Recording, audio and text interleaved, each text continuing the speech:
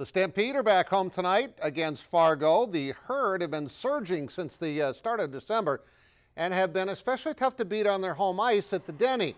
It's been a fun season for head coach Scott Owens, who told us before the year that it was going to take a while for his young team to round into form. So what does he like most about this team and what can get better? You know what, positive, it's just got a never quit attitude. I mean, even when we're down 3 or 4 goals, we have the ability to come back. I think we got good skill and speed, and maybe just playing a little better defensively and working on our penalty kill. The team has also made a habit of coming from behind to win those games, and you don't see that very often at any level of hockey. And speaking